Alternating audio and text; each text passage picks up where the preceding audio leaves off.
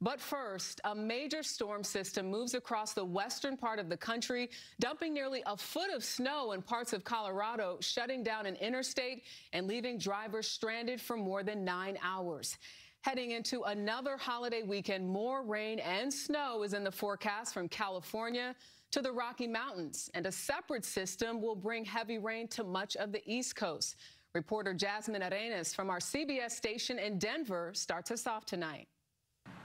In Denver overnight, the snow fell heavy, wet, and left its mark. I just walked out my apartment and now there's a tree on my car, so yeah. The forecast called for about 2 inches. By daybreak, more than 7 had blanketed Denver and stranded hundreds in the mountain pass along Interstate 70. A couple hours prior to all of this happening, it was 45 degrees and raining, and I think it caught a lot of people off guard. But it also set up the recipe for disaster for this all to unfold. Aaron Rigsby is a storm chaser who lives in Denver. He too got stuck for nearly 8 hours as conditions steadily worsened. It went from everyone kind of having fun to when are we going to be able to get out of here? And people started to run low on gas. The overperformance of this storm was by far one of the craziest experiences that I've had in 12 years of storm chasing.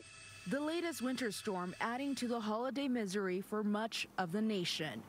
13 states are now under winter weather alerts. 16 million Americans in the West now under flood watches, as the northern plains deal with piles of fresh snow along with hurricane-force winds. Back in Colorado, Denver has now received nearly double the amount of snow it normally gets in December. Winter, especially December, has just been absolutely relentless. You can see the snow drifts piled high. None of it was here yesterday at this time. At the height of this latest storm, snow was falling at the rate of 2 inches an hour. And we're bracing here. A lot more is on the way. Jerika? Jasmine Arenas in Morrison, Denver, thank you.